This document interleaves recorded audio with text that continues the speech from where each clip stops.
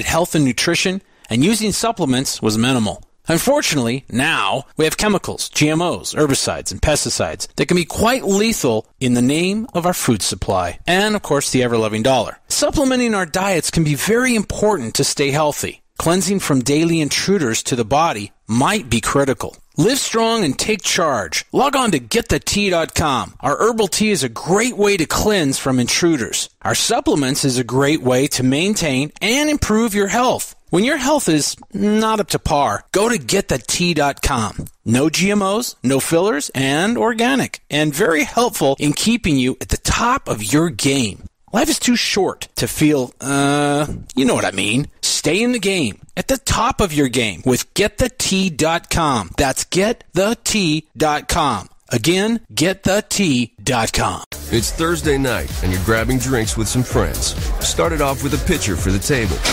which quickly becomes two. There's pool. And there's the photo booth. All right, everybody squeeze in. Say cheese. Followed naturally by an order of wings. And another. Can we get some extra ranch sauce? Then there's the ceremonial nightcap. So what are we doing this weekend? And lastly, it's back to the car, which, if you're buzzed... 680-10-4. Could be the most expensive night of your life. Getting pulled over for buzzed driving could cost you around $10,000 in fines, legal fees, and increased insurance rates. Nothing kills a buzz like getting pulled over for buzzed driving, because buzzed driving is drunk driving. Brought to you by the National Highway Traffic Safety Administration and the Ad Council. For years, the KGRA digital broadcast station has been your contact for live UFO paranormal talk radio worldwide, bringing you the top names in research and investigations 7 nights a week. Our listeners connect to the KGRA on various platforms like TalkStream Live, TuneIn, Spreaker, iTunes, iHeartRadio, and many more. Now, you can stream your favorite paranormal talk radio shows with our new fully integrated custom KGRA mobile apps for Android and iPhones. Listen to your favorite paranormal talk shows from any mobile device 24/7, free with smartphone or tablet. Utilize custom features to access news, show pages, archives, contests, events, and live interactive chat rooms. Set show notification alerts and never miss your favorite live programs. All free and available to download in Google Play or the iTunes App Store. You're listening to the KGRA Digital Broadcasting Station, Salt Lake City, Utah, Van Buren, Arkansas. And now, only on KGRA Radio, this is the Starborn Connection.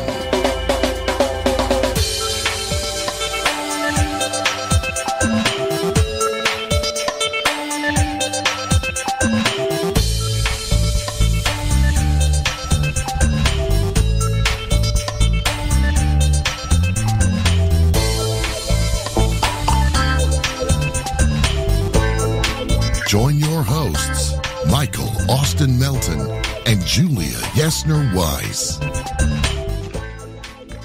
Good evening and welcome everybody to another Starborn Connection radio show from across the USA, from around the world, from everywhere in the solar system. We're glad you're here across the Milky Way and way out into interstellar space. Turn your radios up loud. We've got some good stuff tonight. The Starborn Connection has arrived, and all of you are welcome to come into our virtual studio out here in the ether. I am your host, Michael Austin Melton, and tonight the Starborn Connection will cover a few very important things. I've got another transmission from the extraterrestrial biological entity Oli, sent to me by Ilona Podraska from her sister Ivana. Then we're going to talk to Rey Hernandez. He is the co-founder of FREE, the Edgar Mitchell Foundation for Research into Extraterrestrial Experiences. And extraterrestrial means any kind of contact outside of our human experience and consciousness. So, let me welcome my co-host, Julia Weiss. How you doing, Julia? Good. Hope everybody's doing well tonight. So excited about the show. Oh, yeah, me too. I had a rough couple of days there. I picked up some sort of a virus, and it just drained me of energy. This is the first day I've been back on my feet, really. Oh, Bill, how you doing, Bill? Doing great, and just a quick thought and prayers to all those affected by Hurricane Maria. Absolutely. And let's not forget all those affected by Irma in Florida, and of course the Harvey victims in Texas, Louisiana, and the surrounding area. So I'm just going to just say, because I've done it, if you can donate to the cause to help those in need right now, I'm sure it's going to be greatly appreciated. So if you can, please do. Yes, please do. I have too. And, we all need to jump on this.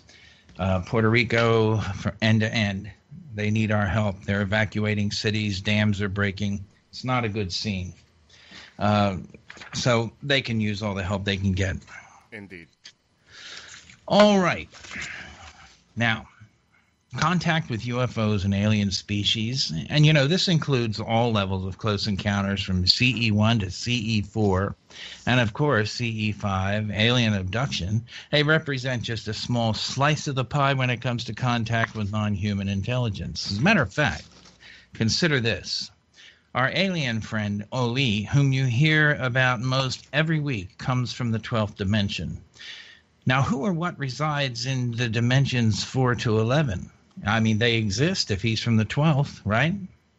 And perhaps there are many more dimensions we know nothing about. I heard a physicist one time tell me that dimensions might be the size of the head of a pin, and we don't even see them. Well, to sum it up, there are many types of contact and travel through dimensional space. Sometimes they come to us, and other times we travel to them via consciousness. Now, Ilona and Ivana and the EBE Oli have a system of communicating using a device much like a Ouija board. Ivana gets detailed messages by way of the contact of consciousness between the two. But tonight we're going to discuss the different types of contact that we are aware of and the mission and research of an organization we are all familiar with. It's a long, I'm always afraid I'm going to get tongue-tied when I say it. The Edgar Mitchell Foundation for Research into Extraterrestrial Experiences. In my mind, they have done more research and analysis than any 2 or 3 organizations combined in this field. I think they are on the road of real discovery, and I'm proud to be associated with them. Rey Hernandez, once again, is our guest. But first, let me tell you a little bit about this communique from Ilona and Ivana. It was an experimental session. She says it was pretty profound because Oli was asked questions submitted by certain researchers directly in contact with the sisters. So let me get my translation here. There's one question that came out kind of muddled, but the answer is here, and it's really, really like super interesting. The only part I got is, yes, Brett, as I see what I said as a statement, I asked why some tribes or people can communicate. He said, then Brett said, did you ask Oli for rocket propulsion? And Oli answers, yes, the technology they gave to Eisenhower. E.T. gave it to German scientists. Well, to move on, Oli opens up, of course, with his usual salutation, Alleluia, oh.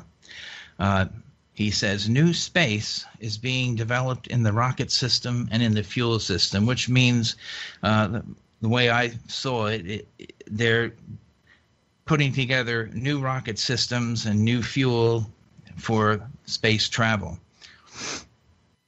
He goes into a whole bunch of, alien conceptualizations of frequencies and everything, which I had a hard time kind of putting together.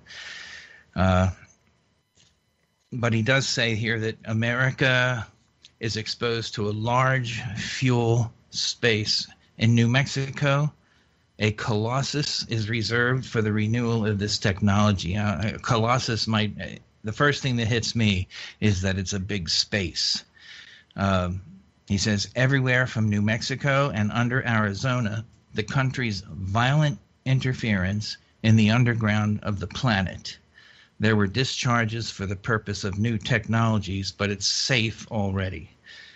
We do not call time, but in your space, it was created on August 6th of your year 2017. So very recent. Maybe they made some discoveries we'll hear about. I don't know.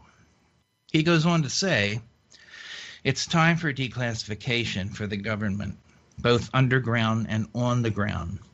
People have to notice what's going on over their heads.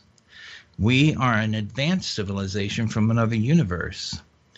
Brett, the researcher that asked the original question, does not know what kind of universe. It's another space for humanity that is invisible. But we're going to get you into your space with our ship. We are connected to the headquarters of Ivana and other similar few people. That's funny. He calls their house the headquarters. Headquarters. Yeah. And, yeah, I know. He can be pretty funny, too. But we're going to get you into space. Right. We are connected to the headquarters of Ivana and other similar few people. So he's in contact with a couple of other people about all of this stuff. They were benevolently, it's spelled wrong here, benevolently elected. The foundation is given by the soul, space, parallelite of previous. That to me, I can't make out. I have already told you about the development of rocket fuel and our space where we are. We have no constellation in your space. It's on the far side for your eyes. We cannot see their 12th dimension. Now, he goes on to say, as part of this whole thing, that the decrease in carbon levels in protoneutrons is high. We should ask maybe Neil deGrasse about that. We cannot answer much more to answer everything in detail. He says our intelligence always responds in hard terms, but in a clear plane. Only people have different views on one issue. We respond vigorously, even if it is a matter of secondary information. We do not want to go back to one thing more than once. How many times have you heard somebody say, I'm not going to repeat this again. Listen carefully. That's what that says to me. It's a little annoyed with the same question. Yeah, I think so. I think, they get a little bit annoyed with we inferior human beings here. So let me see. Okay, another scientist and journalist, Mr. Mueller, I'm not sure who that is, has a few questions, and he asks, how many elementary constants are there in the universe? And Ali says the elementary constant is a part within space. They are like grains of dust, as you people say. They're particles. The elements are covered in the universe everywhere. It affects your planet's surface. Managing the gravity rate in the outdoors. Next question. Now that was, that's what he said. Next question was, what are the relationships between electricity and gravity? Oli answers. Gravity is related to the elementary parts of the earth, and electricity is their discharge. The danger gives gravity in a wide spectra in your space. And this is really fascinating coming up, the terms that he uses. Some souls pressed into the human body structure can manipulate the gravitational points in evolution differently. Some souls overcome gravity, but not all souls come from one dimension. That's interesting. Souls are pressed into our body. Interesting. Okay, the third question Mr. Muller asks, and I think this is kind of a trick question. He says, where is the north in the universe? And Ali just comes right back. North is not determined in space. It's the vacuum of the universe. The north and its three other parts determine the direction and balance of your planet as a landmark. Now, and he goes on, ancestors from the North America used stones to determine the direction and constellation and the solar system with the moon, determining the balance of the earth and its parts. Your civilization uses a compass, but it does not follow the cycle of parties, whatever that is, just as your ancestors used it before. Yes, for us, the little question of whether it was given in the sense of where the north is on your earth, that is clear. Weird for you. The universe is you too. Your earth is in the universe. So there's another question here about hydrogen sulfide, but I'm just going to skip over that because I don't understand it, and I don't think anybody wants to sit there and think about that. Okay, there's another researcher. Researcher Alberto Laluc has a question about the three-finger humanoids from Nazca in Peru. This is a great answer, and it really opened my eyes a little bit. Yes, simple answer to a simple question, Oli says. They are our neighbors in our space. Their ancestors had already known and developed their homes underground and near the ground in Nazca, but it failed. Your people were not created at that time. There were only other species of animals on the planet, which our neighbors also made attempts in development. Our neighbors did not have a human species at that time before your civilization arose. They, our neighbors, are ahead of us. They are 1 light year from us. What do you think of that, Julia? Okay. Interesting. So they were... I'm not done reading yet, but yeah, I'll take your question. Okay, so what I'm getting is their civilization are neighbors of Ali's, and they came to Earth and before we got here? Yeah, before us, right. Okay, so can I just tell you that this could be nothing. I don't know.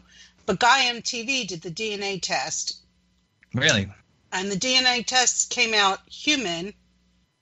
And I think the thing was like 900 years old, or I don't think it was like prehistoric. I think it was, but that doesn't mean anything because if we're related to the stars, if we're created by the star people, then of course our DNA is going to be the same as theirs. There might be other links in there. Right. So just because it says human, we could test like let's say a Palladian, and we test it and it's similar to ours. They could be our ancestors, which I think they are in some, so that, but of course also you have, I don't know if they had marrow in the bone or you need carbon, you need for DNA testing. For time to date it. Yeah. You need some sort of carbon, but the DNA testing I think did come from the marrow. I think there was some marrow, but so it's really confusing. And of course, you don't know if that is what they want you to think. Oh, it's human. It's just a different, we had Neanderthals living the same time we're living. So it could be, I believe personally, and I've read it in other places, and I resonate with it, that there might have been 4 or 5 different human races living at the same time. Well, there have been 6? This is considered the 6th extinction? Yeah, but I think they're created by the star people. So the DNA question is, it might have said human, but so will a Palladian and so will a Syrian. I mean, because there are creators. They used our DNA. Very interesting. Maybe.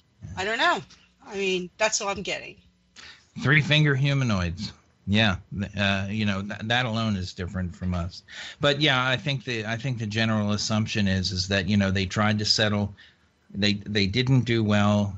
The habitat of Earth wasn't conducive to their survival at the time, and they're neighbors of Oli's race, so they must be in the 12th dimension as well.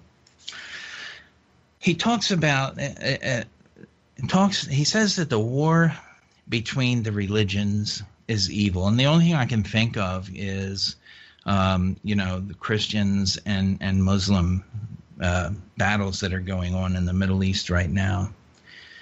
I, Oli, have to lead you through the protective system packaging, which I don't know where that came from. Some questions, he said, may harm you.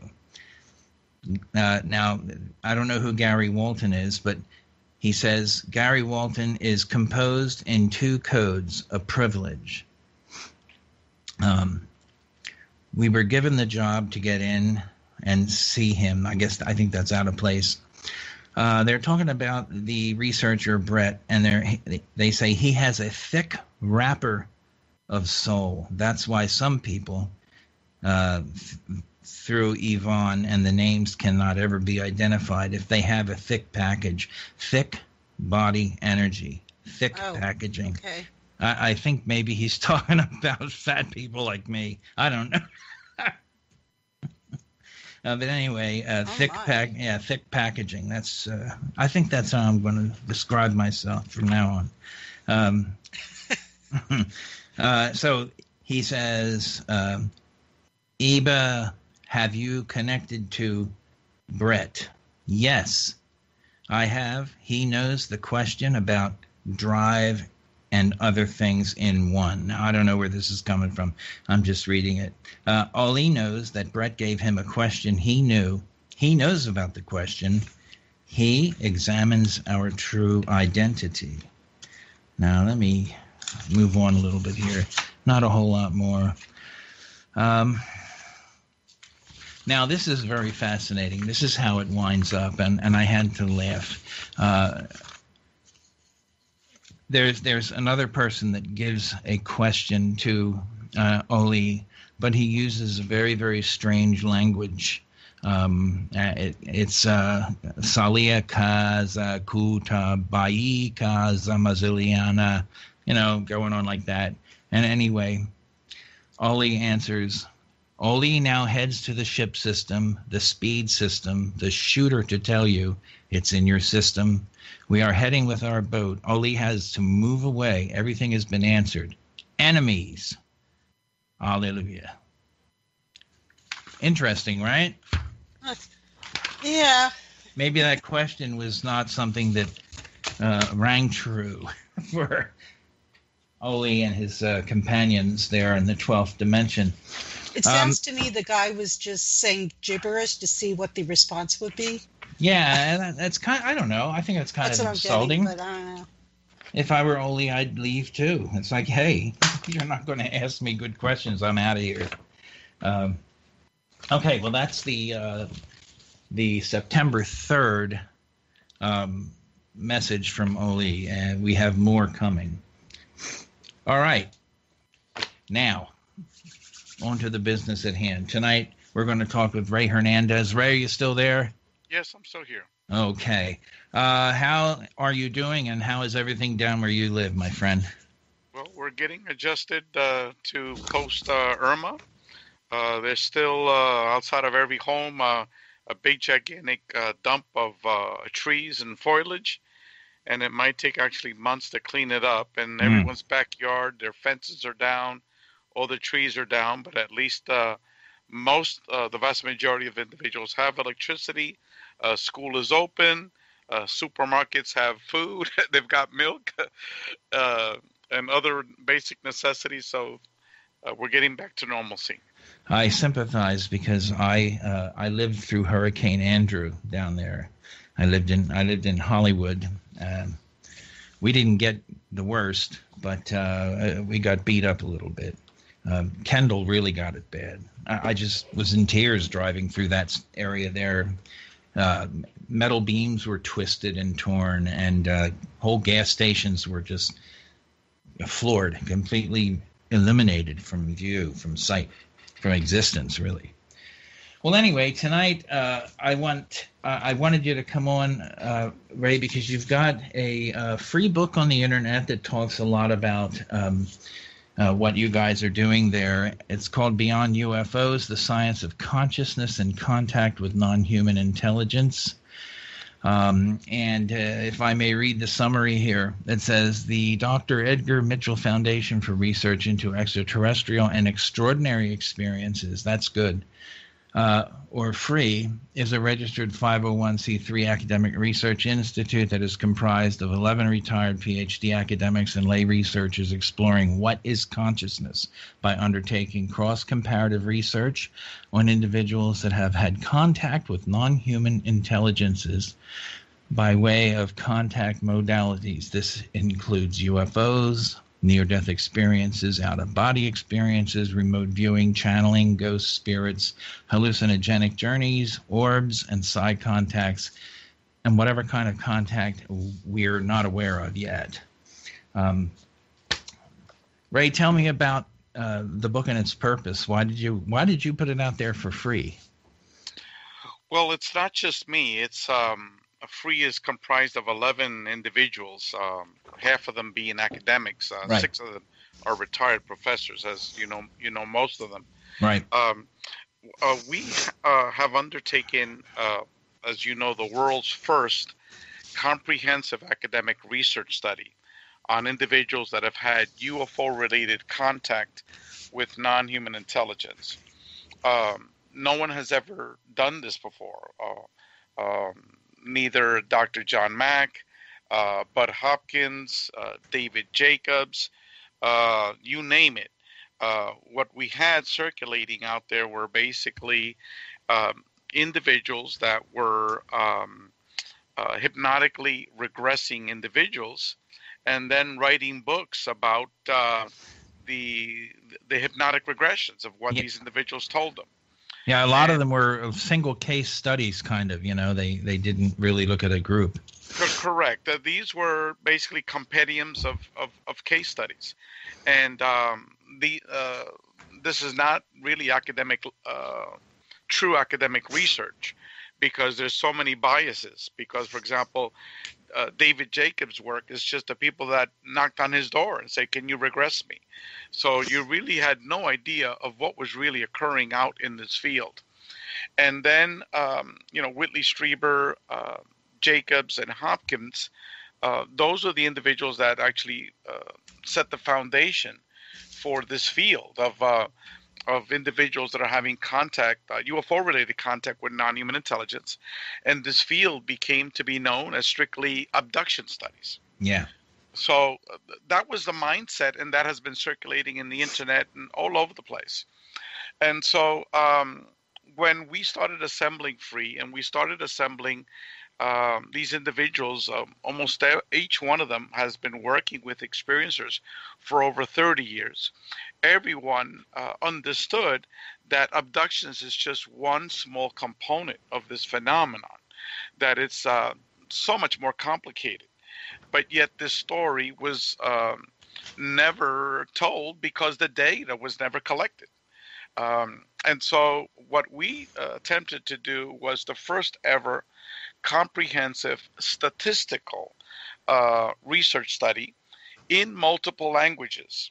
And we collected this survey in over 115 different countries in these 5 major languages. That's incredible. And over the last 4 years, we've accumulated more than 5,000 responses. Whew. And in the English language, we have approximately 3,750 responses. Huge numbers. Spanish, almost 700. German, we're getting close to 500 responses. You've had before Julia Sellers.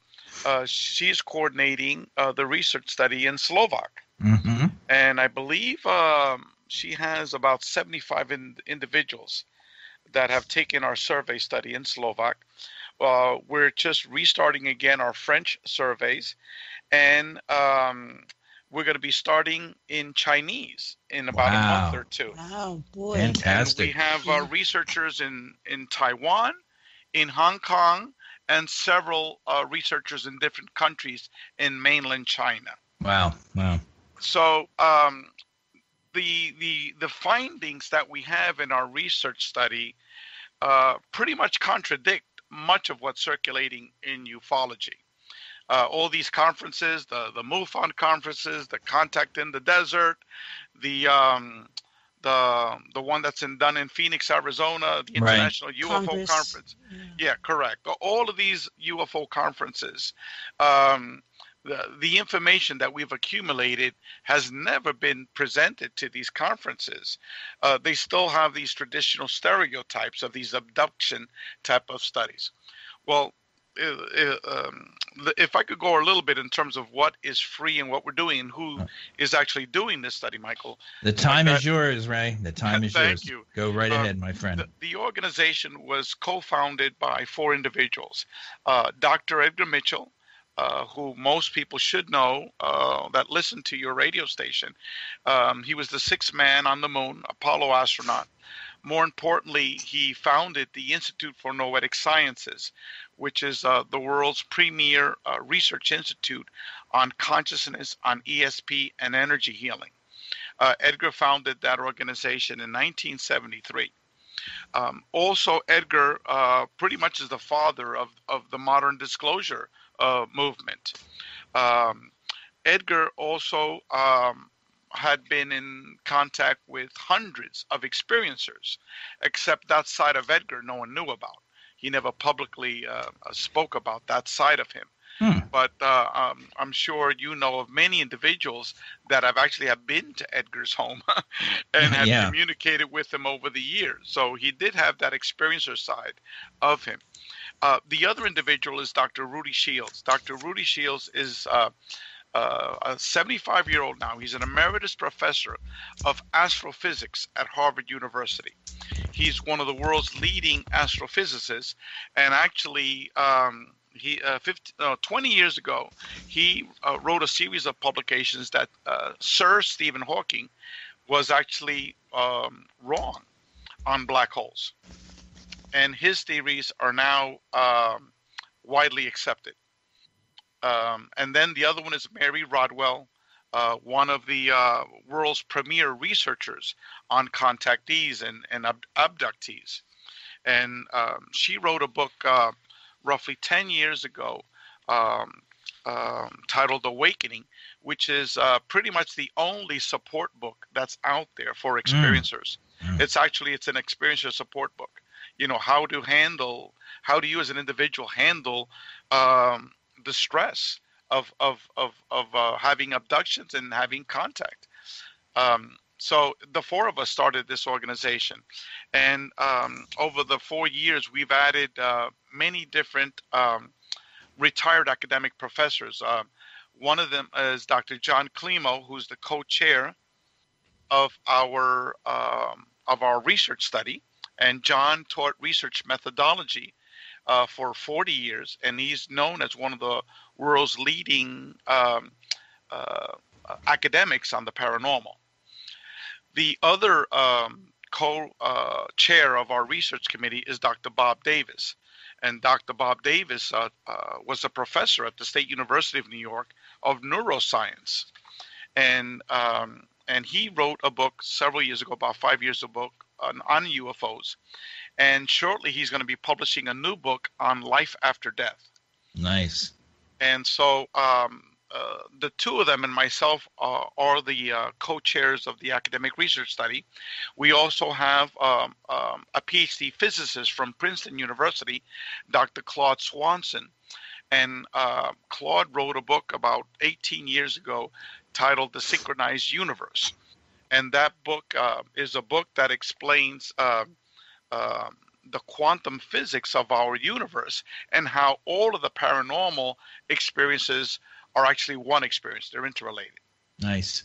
And so, and then we have Dr. Russell Scalpone, who's a PhD statistician, and he is a statistician for free.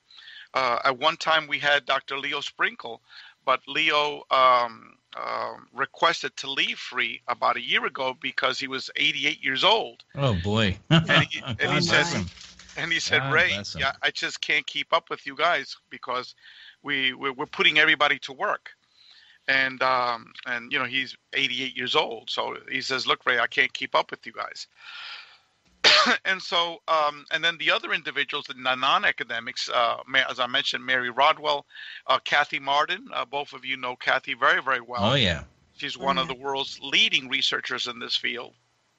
Rosemary Ellen Guiley, she's written 62 books on the paranormal, different paranormal topics, from ghosts and spirits to the jinn to hauntings, you name it. You know, she's written books on these topics. And then Giorgio Piacenza, who is a consciousness scholar. And let me see who else is there on our board. I might missed a few, but basically, I would say more than half of these individuals are experiencers. We also have volunteers and friends of free. Like, for example, you would be one of them, Michael, over the years. Dr. Joseph Burks, Dr. Reverend Michael Carter, Dr. Barbara Mango, who wrote her PhD on near-death experiences, Brent Rains, who has written hundreds of articles in the fields of the paranormal and ufology, and I could go on and on. So these are the people that are associated with free and are working to develop academic research in this field, which is totally lacking, if I might say. You're absolutely right. Yeah. And then this research study that we've initiated 4 years ago has 4 components. The first 2 components are quantitative in nature. Yes or no, from 1 to 5, from A to B, to A, B, C, D, or E, 600 quantitative questions. As you know, we could have asked thousands, but even 600 people were complaining was just too much. And then the next phase, the third phase, is a qualitative instrument where we asked the individuals to write written responses to 70 open-ended questions. And some individuals actually wrote little books because they've had so many experiences and they wrote all the details. Phase 2 are more of the hardcore experiencers, and the phase 3 are the major experiencers. And for phase 3, we've had almost 1,400 individuals respond to all 3 phases. Now, for phase 4, we're going to be taking the top 200 cases, and you probably know some of these individuals. You know, Chris Bledsoe, for example. You know, right. Cases like Chris Bledsoe, my friend Alberto Fernandez here in Miami, who has had hundreds of contact experiences with human-looking beings. You know, hundreds of UFO sightings. He and his wife and his daughter. You know, major type of experiencers.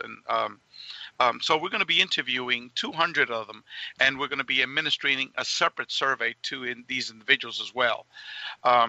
Now, all of our data, we're going to be publishing in a book that you had mentioned earlier. The name of the book is Beyond UFOs, The Science of Consciousness and Contact with Non-Human Intelligence.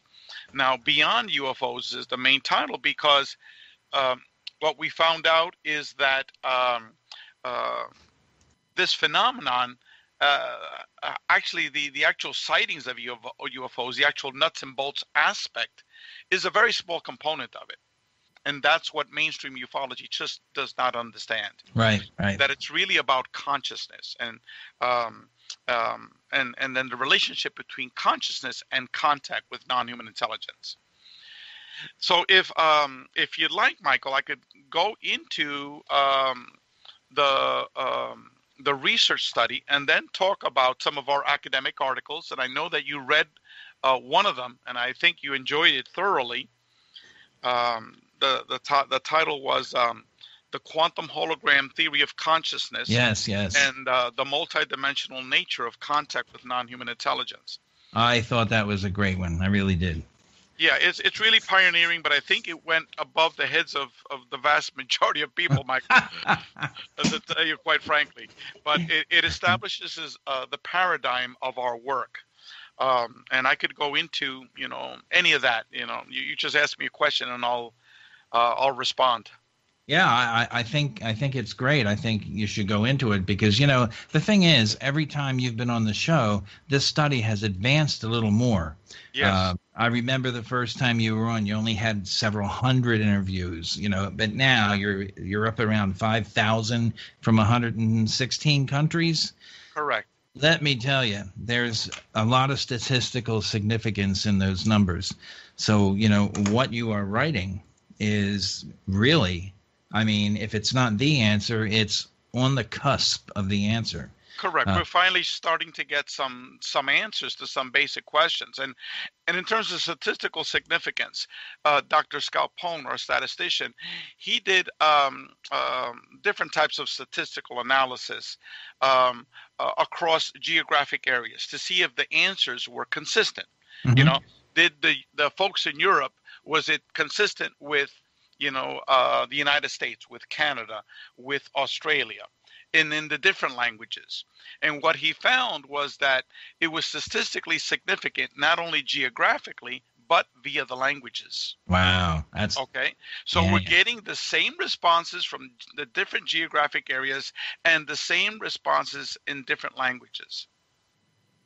That is amazing. That is really awesome. And that basically just lends credence to the fact that these modalities, the ones that we know of and the ones that we will eventually someday discover, they're all in the same basket.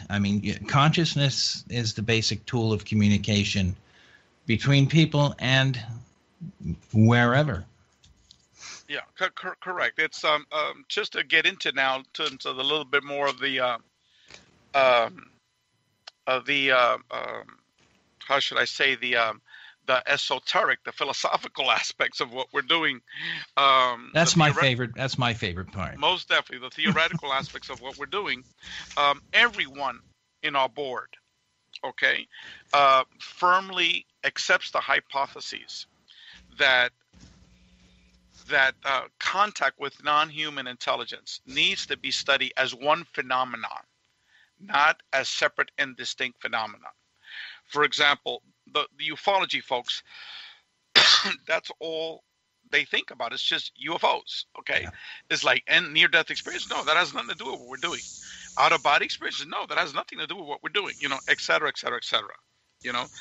Channeling, like what you were talking about earlier in the show, which is a channeled message. No, that has nothing to do with ufology, We hypothesize that there are different modalities, different methods or manners where humans are piercing the veil and having contact with non-human intelligence, and that there are numerous similarities among all of these different contact modalities. Just between NDEs and UFO contact, we have identified easily over 40 commonalities. Wow. Same thing with out-of-body experiences. I recently gave a lecture to the Boston International Association for Near-Death Studies on the commonalities between UFO contact, near-death experiences, and out-of-body experiences. Which, it'll be a separate show just to discuss that. But we believe that near-death experiences, UFO contact, out-of-body experiences, the communication with ghosts and spirits, shamanic journeys via peyote or ayahuasca, etc., mystical meditation, channeling, remote viewing, that all of these experiences are actually one phenomenon. And the key to understand how it's all one phenomenon is this concept called consciousness. And there is a physics, heavy-duty physics behind consciousness. And that's what Dr. Edgar Mitchell and Dr. Rudy Shield had been working on for 25 years. And our paper that I just read the title of, that it's also on our website. Our website is experiencer.org. has a copy of that paper, and very soon 2 additional papers. And all of these 3 papers are going to be published in academic research journals. One paper was already published in the Journal of Consciousness, and the other 2 papers are going to be published in the Journal of the Society for Scientific Explorations. And that's an academic research institute. Let me see. We have a question posted. I'll ask it for the gentleman here. With all the experiencers participating with the free organization research, would you say the majority are benevolent in nature? And in regards to the late Edgar Mitchell's involvement with 0 Point Energy, trying to contact John Podesta before he unfortunately passed, do you think they are trying to help humanity protect the earth? And could those in control and power with investment in the current dependency of fossil fuel be preventing access to this energy? That's a mouthful. There's many questions involved in there. Regarding the positive aspects of the experiences, I could go later on in terms of those details. But approximately 85% of these individuals have stated that their experiences were positive. That's one aspect of it. In terms of 0 Point Energy, Edgar was studying 0 Point Energy, not so much in terms of being able to utilize as an energy source, because that was way down the road. But he was studying 0 Point Energy with one of the innovators of that field, Dr. Bernard Heisch and Hal Puthoff, both from associated with this Stanford. That Edgar, when he started IONS, he was at the same Stanford Research Institute, and that's where he met these 2 academics. So the reason he was studying 0 Point Energy with Hal Puthoff and with Bernard Heisch is because the 0 Point Energy fields are actually information storage devices and also information conveyance devices. So that is how information is stored in our multiverse. And he also has another question I forgot in terms of energy. Yeah. Let's see. And in regards to the late Edgar Mitchell's involvement with 0 Point Energy, trying to contact John Podesta before he unfortunately passed, do you think they are trying to help humanity protect the earth? And could those in control and power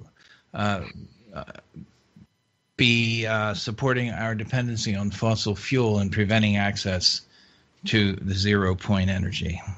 Well, that last aspect of there's no information associated with that, but I can tell you that the beings did inform 25% of the survey respondents about the need to protect our planet, about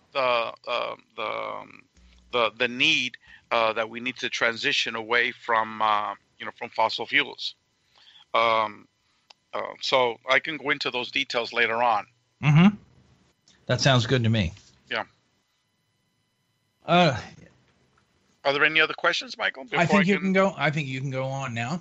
Okay. Let me just tell you probably the 2 most important findings from our research study. Number 1, okay, we duplicated approximately 70 questions from a research study that Dr. Kenneth Ring did in 1988. Dr. Kenneth Ring is probably the world's eminent academic scholar on near-death experiences. In 1988, he published a book titled The Omega Project, and that book is a review of a statistical study where he compared approximately 100 individuals that had near-death experiences with 100 individuals that had abduction type of experiences. And what he found was that 85% of these individuals, over time, over the long term, underwent a profound transformation, psychological transformation towards the positive. Okay? And so I just, that was one of the few statistical studies that had been done on experiencers. So I said to the research team, let's duplicate that study and see what the results are. Okay. And what did we find? We found the same exact statistics. Okay. That 85% of the individuals that have had UFO-related contact experiences, whether they were abduction or not abduction types, 85% underwent a dramatic change towards the positive. Now, let me give you some questions. We asked them, let me give you the responses that were strongly increased. Okay? Okay. My concern with spiritual matters, strongly increased. My desire to help others. My compassion for others. My appreciation of the ordinary things in life. My ability to love others. My tolerance of others. My insight into the problems of others. My concern with the welfare of the planet. My understanding of what life is all about.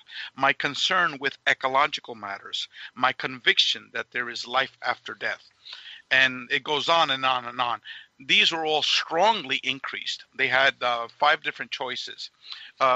Increased somewhat, strongly increased, increased somewhat, did not change at all, decreased somewhat, or strongly decreased. Now, let me go over some of the responses that were strongly decreased. Okay? My concern with material things in life. My interest in organized religion. My fear of death. My desire to become a well-known person. Okay? So as you could see, these are tremendously powerful transformations that were taking place on individuals. Individuals became more spiritual. They became more friendly to their fellow human beings. They became more ecologically friendly. Okay? They were not material. All of a sudden, they lost their material desires. They became more spiritual. They did not fear death anymore. Okay? So from my perspective is let ET contact everyone in this world, because exactly. if it's making such a powerful change among individuals, let it ring with everybody. Okay. So that was one aspect, the tremendous changes that took place with experiencers. I personally have spoken with 5 individuals that were in Bud Hopkins' books. Okay, I'm not going to mention names. You probably know, maybe 3 of them. These individuals now are just like what I've just stated. In the beginning, they were scared shit of their, excuse the French, they were scared as hell and traumatized by their experiences. But now they're like totally love and light and spirituality. They're Reiki healers, a total transformation. What we found was that we asked the question, how would you categorize your first few initial experiences? 39% of these individuals said it was extremely negative. Okay. Then we asked the individuals, how would you characterize your last few experiences? The total opposite. Okay. Only 15% stated as highly negative. Okay. Roughly 85% of them were positive. So what you saw was over time, the perception of their experiences and the actual experiences changed over time. Okay. Right. So there's a traumatic transformation. The other major finding from our research study, and again, there's numerous findings in here, but let me just highlight some of the more major ones, is that the ET, quote unquote, I say ET, but what I meant is contact with non-human intelligence. The ET contact experience is, in essence, a paranormal contact experience, because individuals were having, for example, let me just give you a couple of examples, okay? 80% of these individuals were having out-of-body experiences. Isn't that shocking? 80%. I'm telling you, yeah. Out-of-body experiences, okay? 37% of these individuals have had a near-death experience, okay? 76% have seen a ghost or a spirit. 67% have had a past life memory. 47% have seen and have actually conversed with a deceased person. Isn't that crazy? 47%. You know what? I don't think it's crazy. I think. But what I'm telling you, Michael, is you go to a MUFON conference and you hear some of those MUFON speakers or Contact in the Desert, the main typical speakers, the main names that are out there. Right. These people are totally clueless about this data. Yeah, the thing is that I think all of the UFO research is mired in those basic fundamental occurrences like Roswell, like Rendlesham Forest, all of these things that people have been reporting on and studying for years. They haven't been able to move past that for some reason. Correct. So they keep looking for answers. For 70 years, they've been stuck in the mud, Michael. Yeah, we really haven't progressed much. Refocusing on Roswell for another 50 years is not going to tell you much. But focusing on our data, for example, we've had 66% of the people have physically seen orbs, not through a picture, but physically seen orbs. Okay, 45% of the individuals have visited what is called, quote unquote, the spirit world. Okay, in terms of medical healing, 51% stated that this non-human intelligence has performed a medical healing either on themselves or a member of their family. 51%. We're talking thousands of people. Okay, and so this is just in terms of the missing time. 1,345 people have had missing time. Okay, I could go on. Telepathic messages. 68% have received telepathic communications. Okay, again, this is not stuff that. And then I could have a breakdown in terms of the type of messages, telepathic messages. Okay. Why don't we? I'll tell you. Break now, right? Yeah, I was going to wait till 56, but let me do it now because I know that I want to get that out there in a chunk and not have anything interrupting it. So, hey guys, listen, don't go anywhere.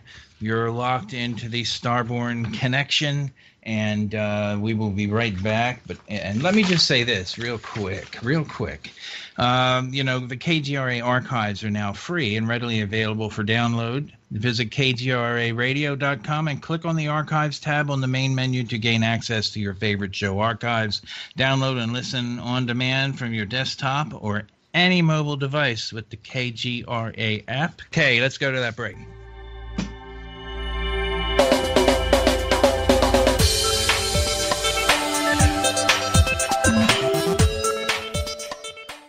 Hey there, quick question for you.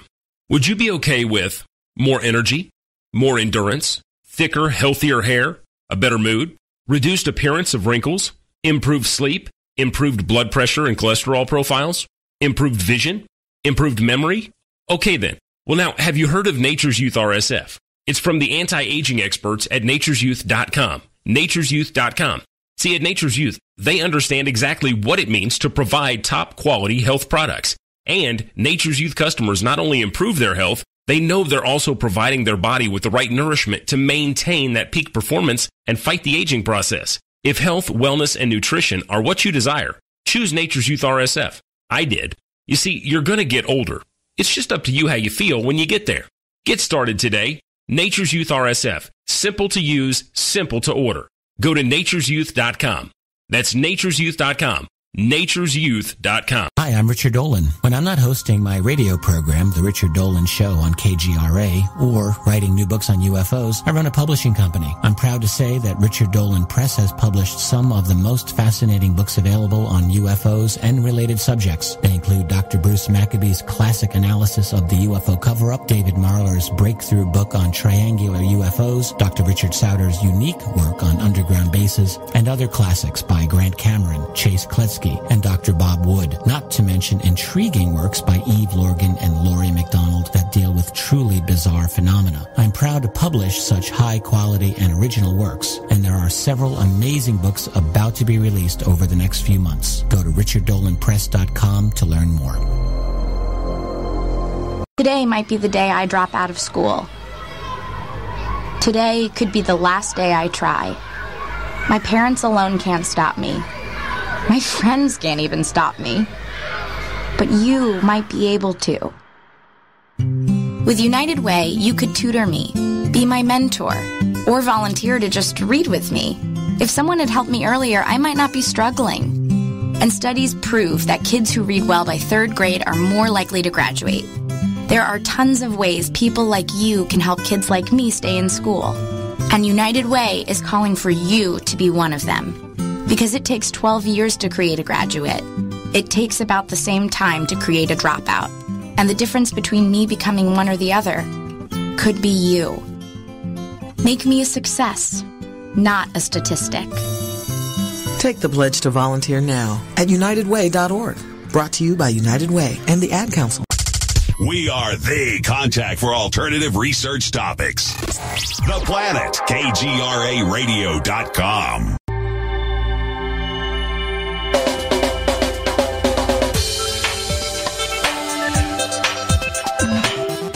Hey, welcome back, guys, to the show. We're starting our second hour now with Rey Hernandez, co-founder of Free.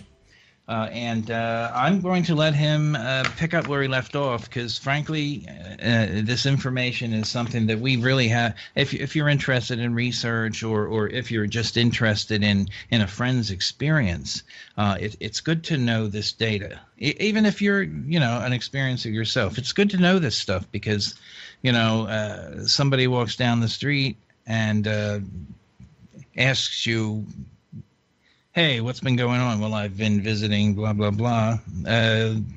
You have statistics to show them. You're not alone. Okay, Ray. Yeah, thank you, Michael. Before I go into some additional statistics or statistical categories, let me revert back to this topic of consciousness, of why Free is focusing on that, okay? As you know, you've interviewed some of these individuals.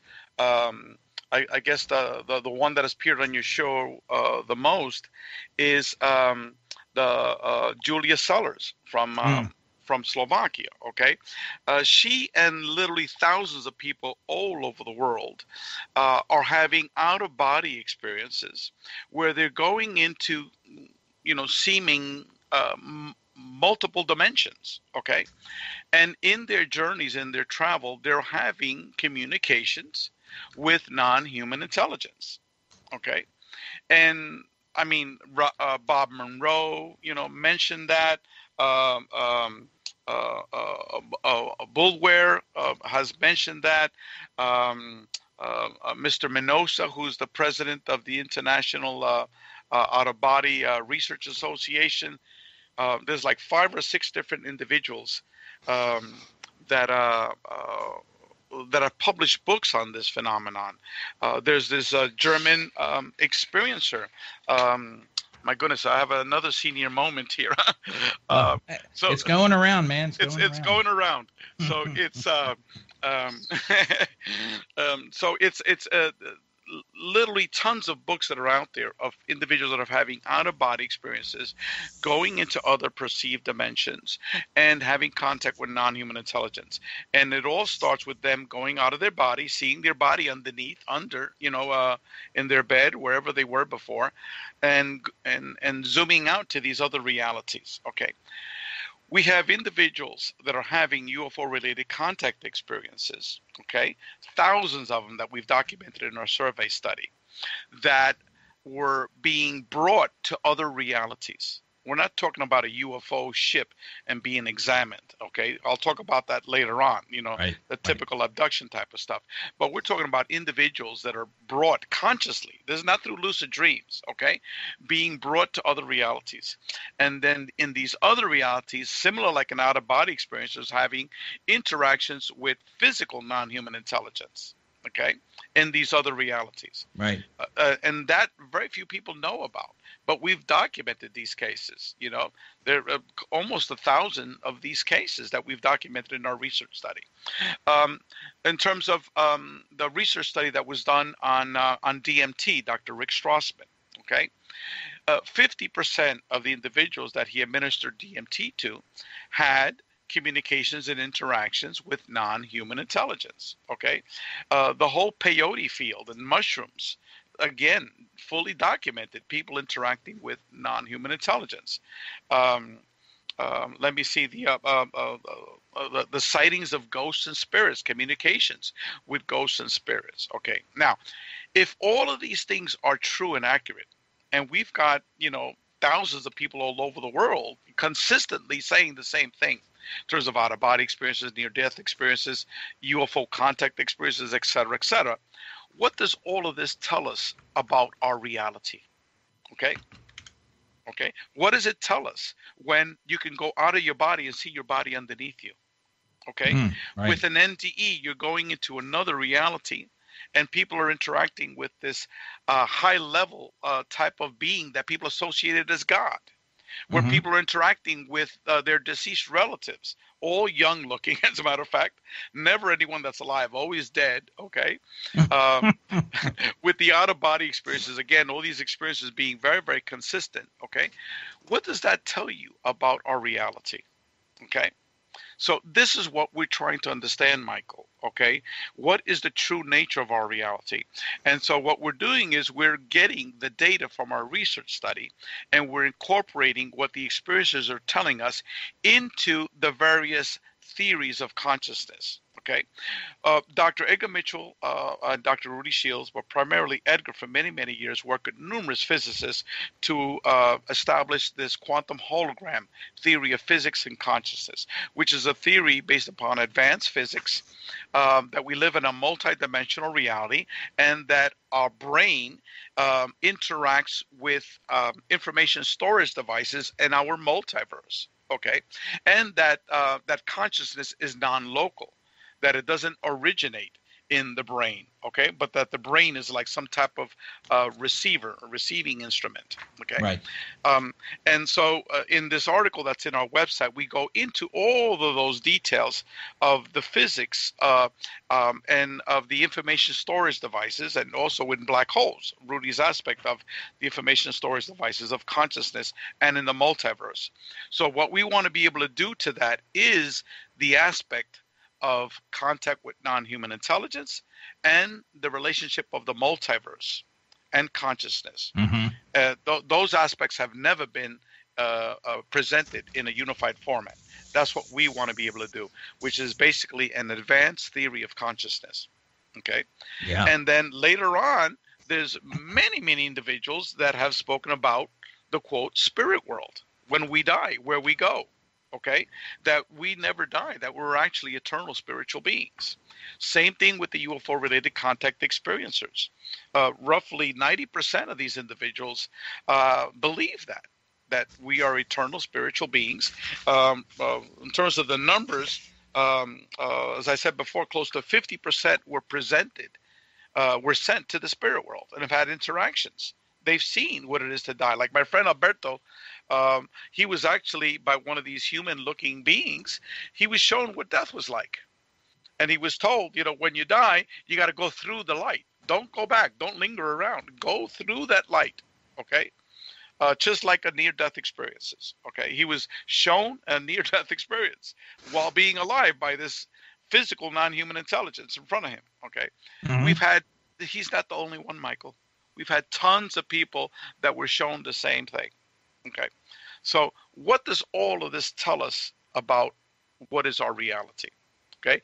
What it tells us is that everyone is totally clueless as to what they think it is. It's something so much more complex. That this whole aspect of UFO-related contact is one little sliver of it.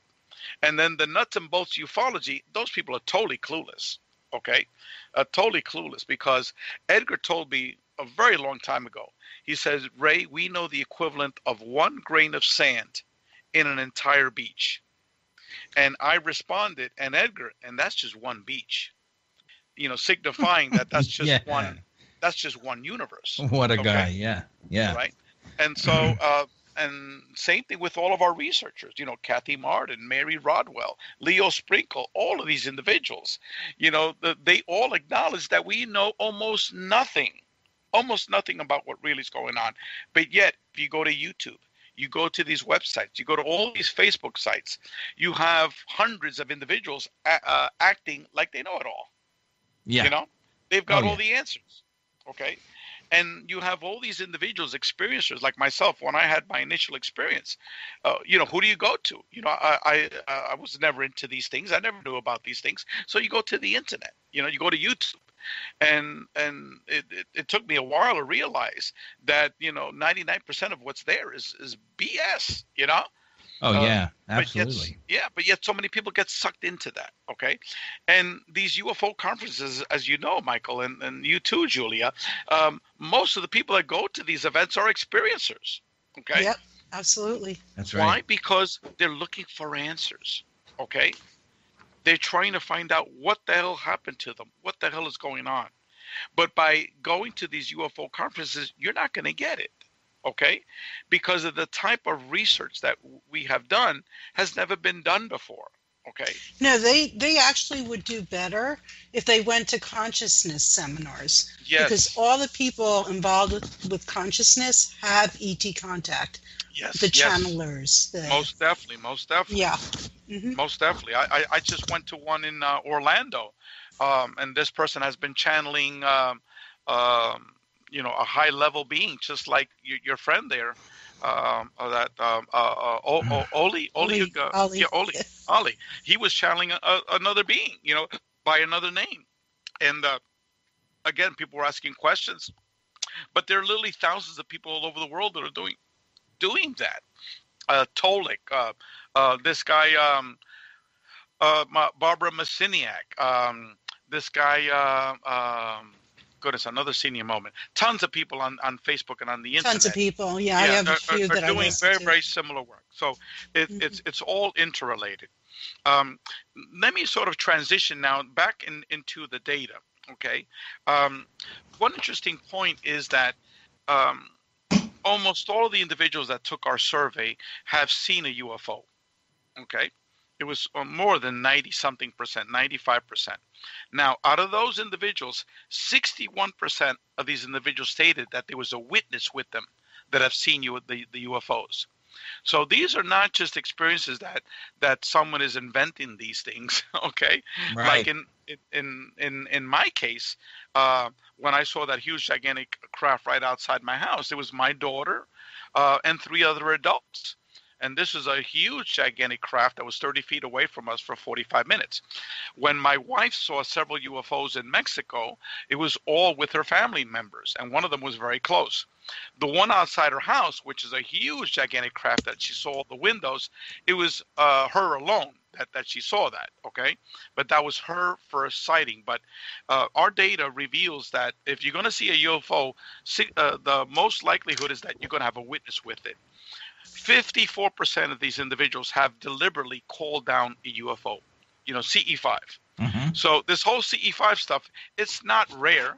It's not like you got to pay Stephen Greer $3,500 to see a UFO. Okay. Oh Lord, yeah. You go to the vast majority of experiencers, they have called down a UFO. Right here it says 54%.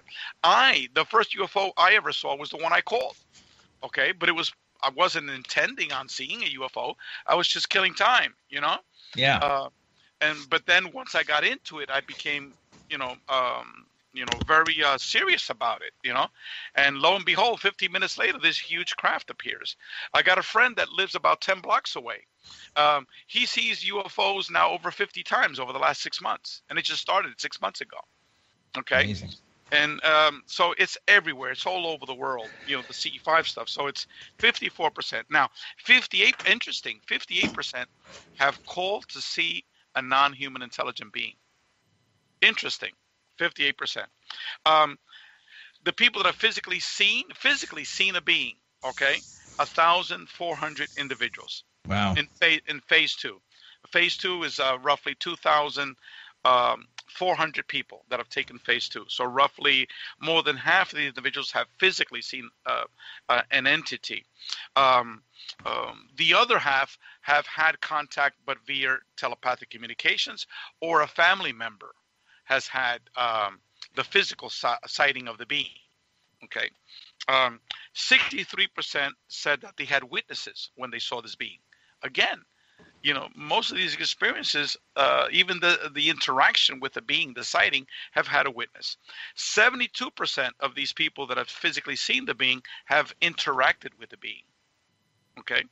85% have interacted with these beings more than once. 54% have stated that they have interacted with these beings more than 10 times. Okay. Huge numbers. So if you're going to have interactions with non-human intelligence, 54% say it's going to be more than 10 times. Okay. Now, in terms of the type of beings, okay, I'm going to go over the type of beings that people have seen and what percent of them have characterized these experiences as negative. Okay. Okay. The number one type of being is the energy being. That's at 54%. Okay. 6.7% said the experience was mainly negative. Small number. The number two category is the human-looking being. That's at 52%. The negative experiencers were only 5%. The small grays, if you go to the internet, they're all evil, dreaded small grays. 50% of these individuals have had interactions with small grays. Well, guess what? Only 11.5% stated that these experiences were mainly negative. That's it, 11.5%. Okay. Spirits and ghost beings, 47%. Only 7% were mainly negative. The tall grays, 34% have had interactions with tall grays. Only 12.4% said that it was mainly negative. The evil, dreaded reptilians, please, these got to be up in the upper 90s, right? You know, the native experiences. Exactly. Well, 1/4, 25% of the experiencers have had interactions with reptilians. Okay? But guess what? Only 23% describe these experiences as mainly negative. Okay? The insectoid, the mantid beings, 21% of the people saw them. Only 9.5% said it was a negative. Then the last two categories were the small animal type of beings. That was at 14%.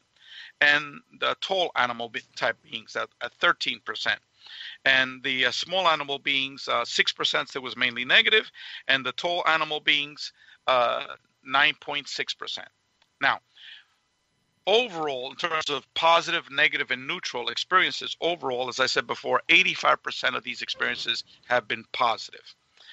84% stated, please don't make my experiences stop. I want them to continue.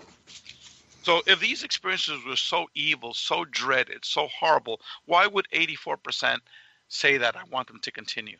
Yeah, exactly. Okay? 9.7% believe that these beings are bad or malevolent. 62% said that the beings have actually tried to help them. 62%. 71% feel an expanded consciousness in the presence of these beings. 66% have felt love from non-human intelligence. Okay. Now, we asked the question, how did ET contact change your life? We had 5 different categories. Let's start with the most negative. 4.3% said it had a highly negative effect on changing their life. 6.7% was slightly negative change in their life. 16.5% said it was neutral. Now let's get to the positive. 21.7% said it was a slightly positive change in their life, in changing their life. Now here's the huge number. 51% said it was highly positive effect in changing their life. Now let's talk about how would you characterize your last few contact experiences? And these were focusing on the abductees. Okay?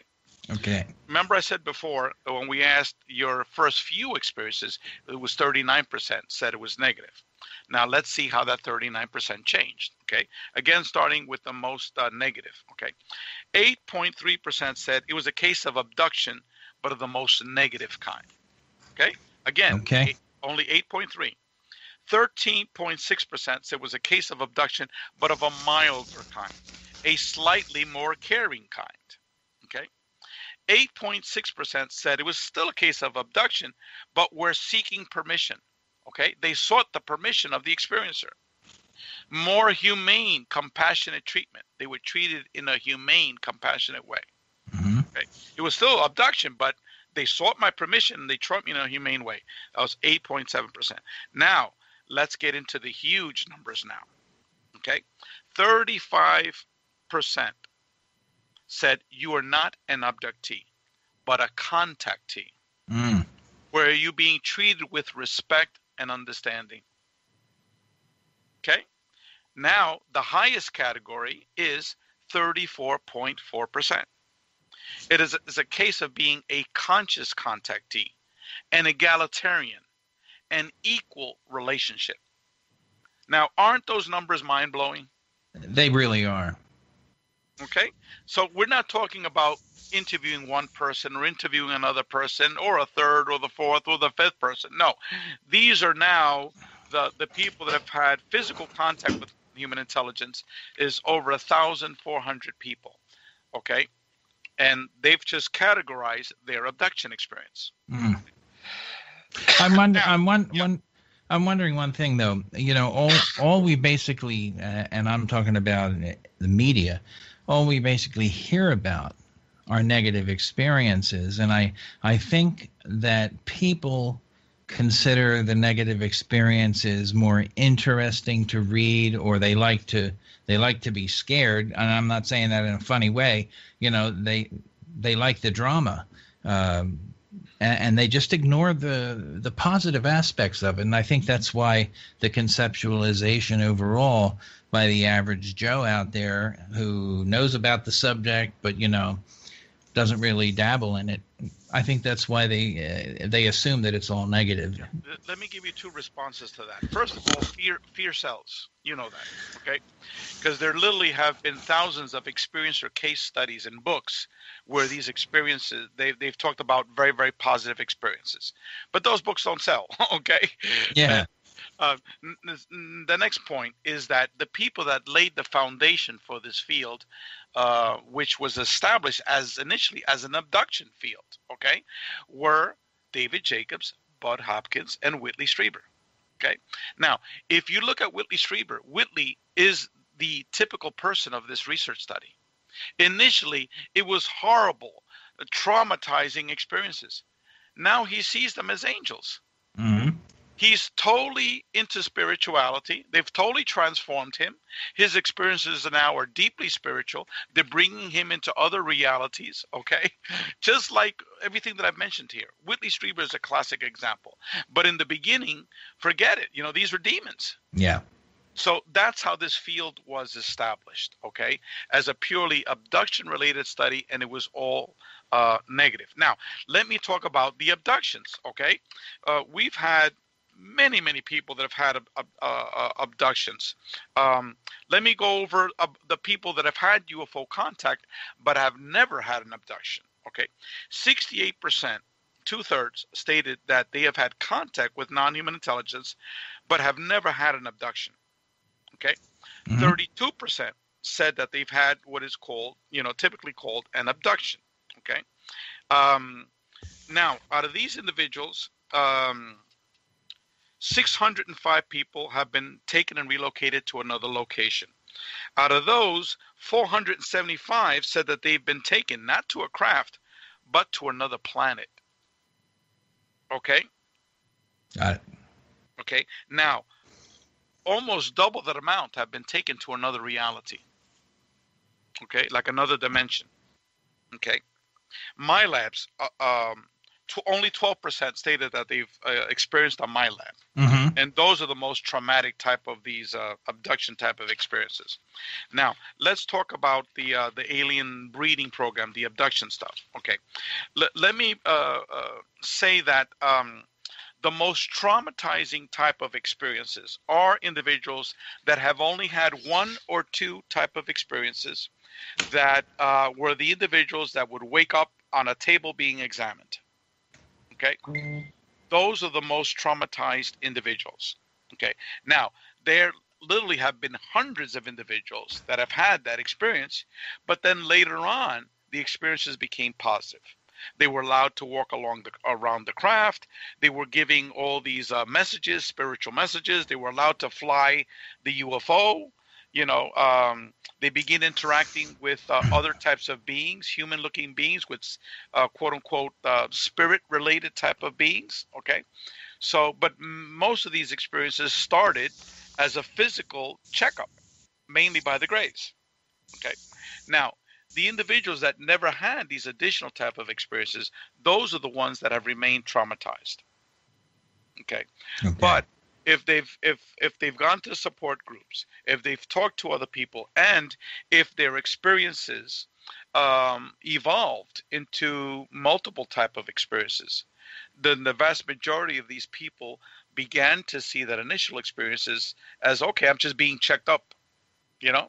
Right. Or if they've had semen extracted or were part of the alien breeding program, okay, I was part of that program, okay? Let me give you just an example, an illustration, okay? My friend Alberto had numerous types of paranormal experiences in his youth, okay? When he was in his early 20s, he saw a huge UFO right on top of him.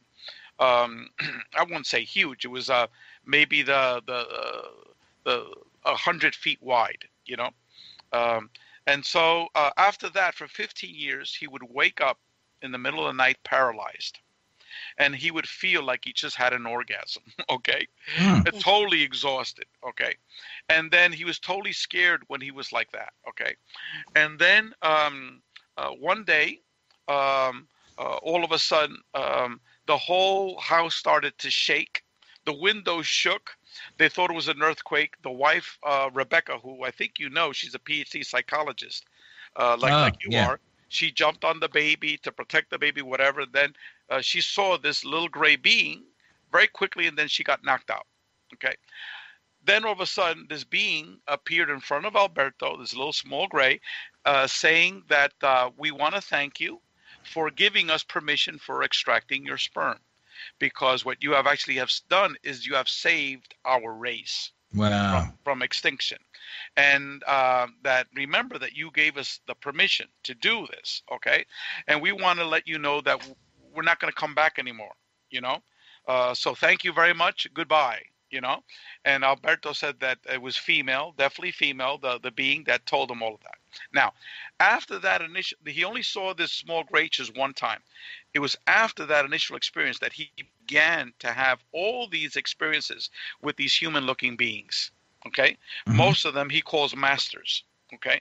Because they would take him to other realities, give him spiritual teaching, spiritual training, guidance, and they were all dressed in white monk's robes, okay? And like Roman type of tunics. So what Alberto happened is very typical. They would have an experience with the gray. It was related to the alien breeding program, which definitely does exist. Okay, he was traumatized. Same thing like Reverend Michael Carter. Okay, he was having very similar experiences. He was totally traumatized by all of this. Okay, but then what happened with Reverend Carter? His experiences began to change. He started interacting with more quote unquote, that he perceived benevolent type of beings. He started having teachings, spiritual encounters, and he became very highly spiritual from these later type of experiences. So that is the pattern that we saw, that the number one category for negativity was the ontological shock that Dr. John Mack spoke about. I mean, when you see a being in your living room, even if it's a Palladian-looking being with blonde hair and blue eyes, you're still going to shit in your pants, Yeah.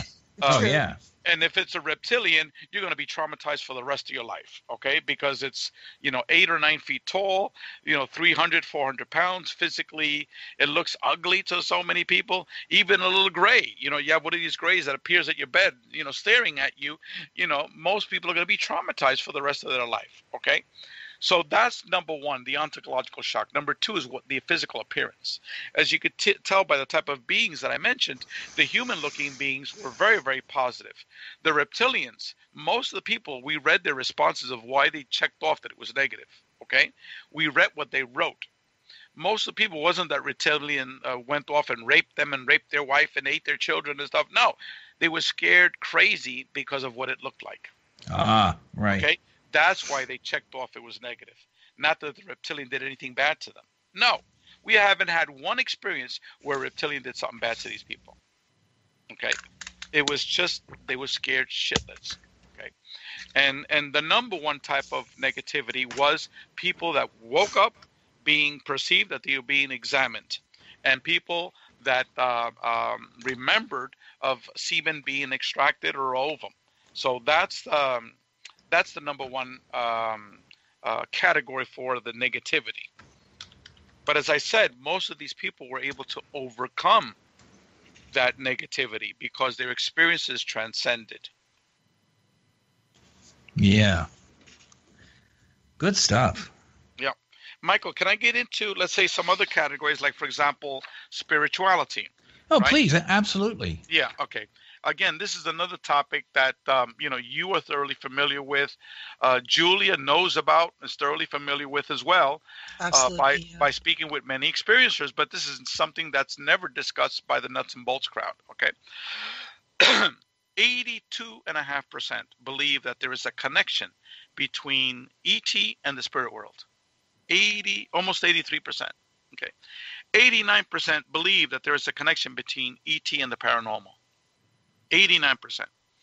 75.4% believe that there is a connection between ET and reincarnation. Now, isn't that interesting? Really? Reincarnation. Okay. Again, we know that because we talk to experiencers all the time. 26% were given a message by, when I mean ET, I mean non-human intelligent beings, okay? Right, so right. 26% were given a message about reincarnation by these beings. 1 out of every 4. 31% were given a message about God. 30% were told by these beings about the death process, about the spirit world. Okay, they were told. It's not their belief. It's the actual being told them. This is what death is like. This is what the spirit world is like. And I utilized the illustration of Alberto, my friend, as an example. Okay, 25% were told by non-human intelligence that they, at what time, were in fact an ET. Okay, how many times have you heard that before, Julia? Like a lot. A lot. Okay, we hear that all the. We hear that, like you're like, duh, right? I'm an ET. I'm Syrian and Palladian. Okay, I came here to help people ascend, and that's what they're telling them. That's all about reincarnation. Reincarnation, correct. Yeah. But if the nuts and bolts crowd will totally look at you like you're a crazy woman, you know? But they already do. Who cares? But here you have 25% of these individuals were told by these beings, not that they believe. Right. They were told by these beings about reincarnation, and that in the past they were an ET. Okay, 58% believe that they have interacted with a non-human intelligent beings in their past life. 25% were told by non-human intelligence that they interacted with ET in a past life. So this being told the human, said, look, in a past life, we interacted together. Okay? That's really cool. Yeah. Yes, it's 38% believe that these entities are, in fact, quote unquote, modern angels. And my wife would fall into that category. 38%. 32% believe that these entities can travel to the past and to the future. Now, isn't that interesting? That's very interesting. Okay, because that's what we all believe based upon the information that we have received about their experiences. People have been brought to the past. People have been brought to the future by human intelligence, besides being brought to other dimensions. 97%, almost 100% believe that non-human intelligence can travel to other dimensions. Okay, and you and Julie are like, duh. Right? I know. But again. But this is really important. There's a lot of people out there. Thousands of people. Right. Data from thousands of people. Okay. 91% believe that there's some sort of grand plan in motion, and that experiencers are all a part of it. Okay. In terms of destiny. Yeah. I mean, dimensional consciousness. Yeah.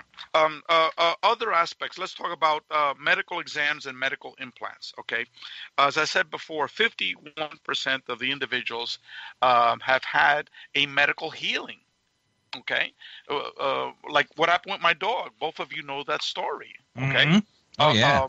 My wife and the dog disappeared right in front of me. We were going to be euthanizing our dog because she was totally paralyzed. My wife was praying all night. All of a sudden, this energy being appears in our living room, makes my wife and dog disappear in front of my eyes, puts a thought in my mind that what I'm looking at is not important. I wave my hand at it, and I said, bullshit. This, the junk that she got me up for this crap, And I went back to bed and I fell asleep. And not fell asleep. It put me to sleep. And then 45 minutes later, when I woke up, I was fully conscious and I was like, holy cow, what the hell just happened? I ran down the stairs and there's my wife. Poop, she reappears again. And the dog is running all around the living room like a little puppy. and my wife is like, the angels cured her. The angels cured her. Hallelujah. The angels cured her, And so that type of scenario was duplicated. Goodness, how many was over 750 times? Wow. Yeah. Okay. Chris Bledsoe was cured of Crohn's disease. Okay. Reverend Michael Carter was cured of a blood clot in his leg. His leg was twice the size as the other one. Okay. He had just been released from the hospital. He was supposed to inject his leg with Coumadin for 6 months. Okay. All of a sudden, he had tons of pain. He started praying, and all of a sudden, this blue Palladian, Palladian being appears right in front of him, opens his hand. There's a blue orb. The blue orb goes right into his body. He begins to quiver and shake. The Palladian being dematerializes right in front of him. And then like a minute later, he looks down. His leg is completely normal. Okay. Wow. This lady, Alina, down here in Miami, same thing. An experiencer. She saw a gray when she was young in her bed. She's had many type of paranormal experiences. She explained that she had a shoulder injury, was in much pain, and she started to meditate. All of a sudden, this blue orb appeared on the other side of her bedroom. The orb came right in front of her face, like here, look at me, Again, it's a blue orb, okay? The blue orb then went right into her shoulder, and she was completely healed. Okay. And when I told her the story of Reverend Michael Carter, she was totally shocked with the blue orb. She goes, my God, Ray, I've never heard of that, of a blue orb healing someone. And I said, I've heard tons of these blue orb stories healing people, and it's only with a study like this that you're able to see these patterns. Okay. Yeah.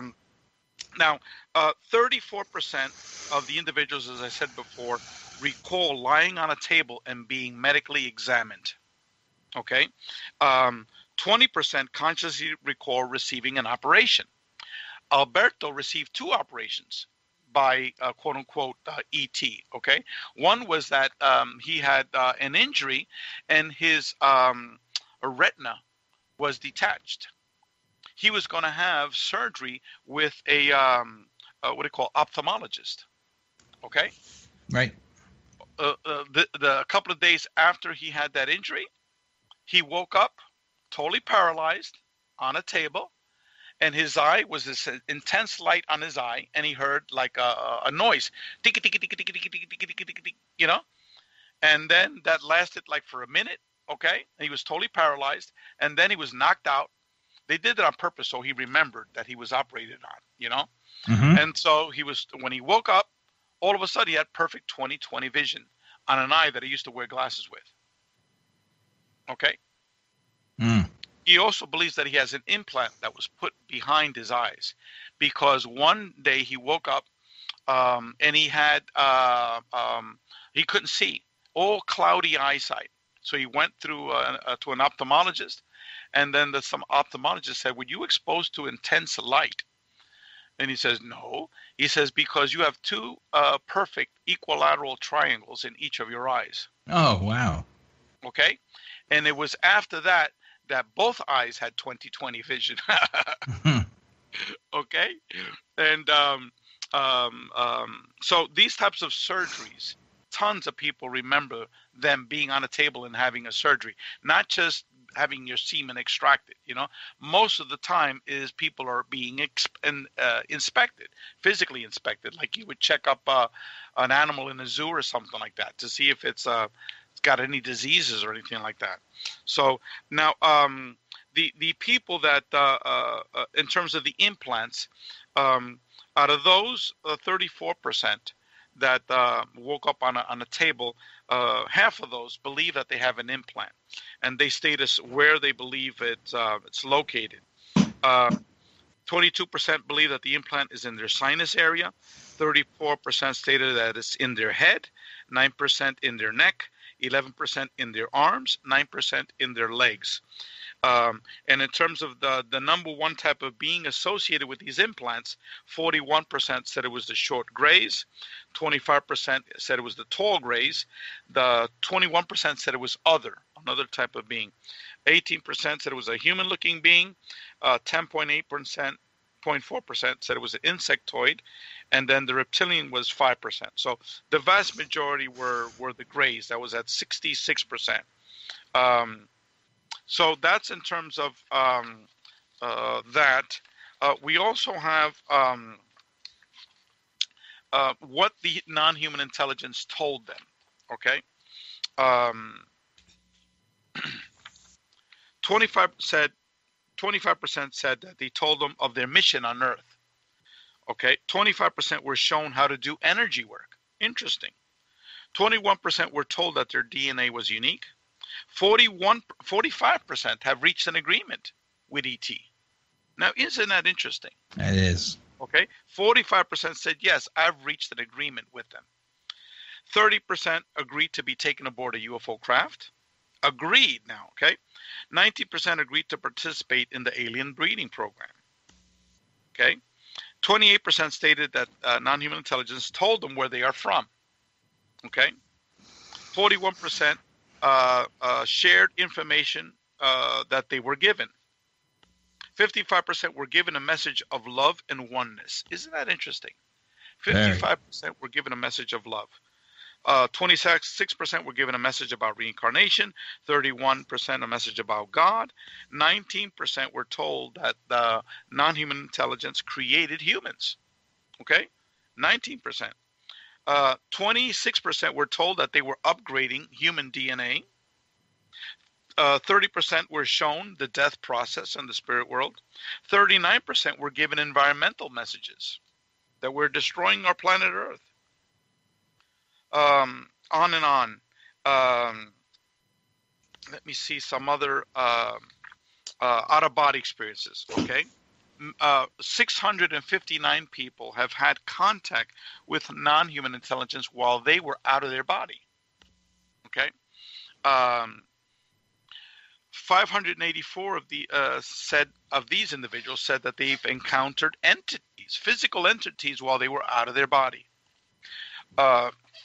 This could have been individuals that were taken to other planets, other realities, and that's why they said that they were out of their body.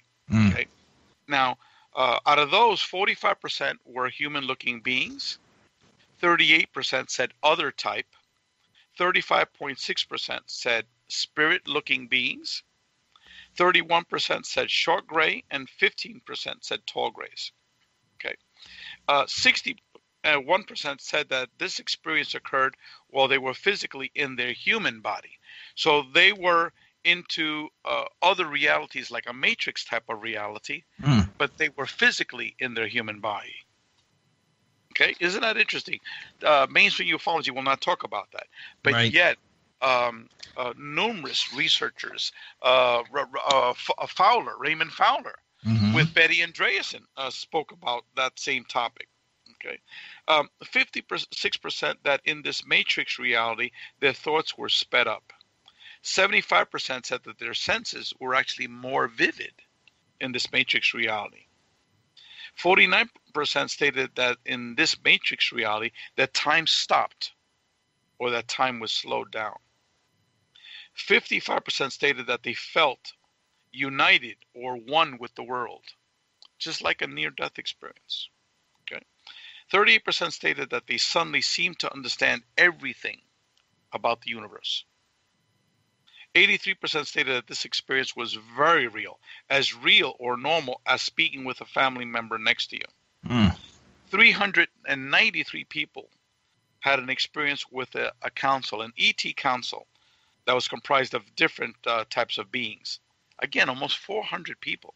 Okay, Alberto had that. Alberto's wife had that.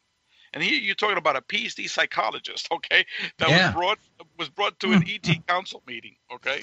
And again, no one knows about her because, she's never been interviewed. I just know them because they're very dear personal friends of mine. Let me see what else. In terms of the nature of the type of beings, okay, 35% of the experiences know before these entities appear before them. So they know when they're coming because of the vibrations. 739 people have stated that they've been paralyzed by non-human intelligence. 332 people have seen these beings with a light instrument in their hands. 464 individuals stated that they have seen these beings with a uniform. Again, almost 500 individuals stated, yeah, they came to me in a uniform. 51% of these were human-looking beings. 24% said other. 24% were short grays. 22 were tall grays. 14% were reptilians, and 7% were the insectoids. Now, here's an interesting number. 423 individuals have seen a non-human intelligent being with a monk's robe. Isn't that fascinating? 629 people have woken up in their bedroom with an ET looking over them, with a non-human intelligence. Not just the short gray. We're talking about all different types. Okay. 673 of these individuals have actually touched them. 673 have touched them. Okay. Here's another interesting number. 78% stated that non-human intelligent beings actually have personality.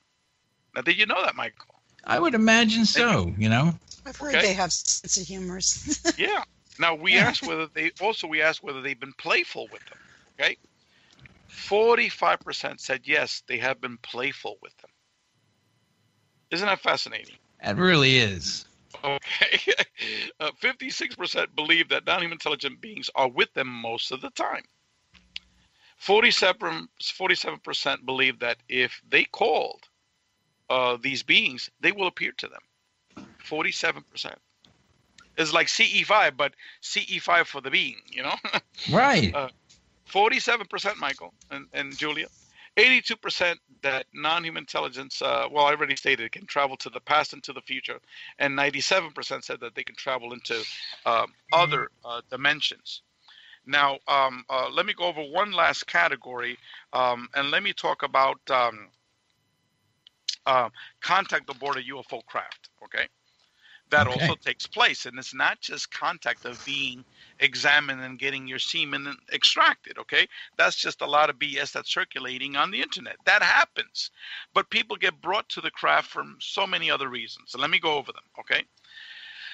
In our research study, we asked individuals to respond to our questions only based upon conscious explicit memory, not upon hypnotic regression, not upon lucid dreams. So 667 people said that they have had conscious memories of being aboard a craft. Okay. The vast majority, 57% of these individuals stated that they actually had contact with non-human intelligence on the craft. 48% said it wasn't with a short gray. 48% said it was actually with a human-looking being. Now, isn't that interesting? Yeah. Okay. 44.6% said it was a small gray. 33.7% said it was a tall gray. Okay. But the vast majority, 48%, was a human-looking being. Okay. Here's a nice magical number. 163 people stated that they have been allowed to operate the UFO craft. Now that's cool. Okay. 163. Almost all of them said that the craft is operated via their mind.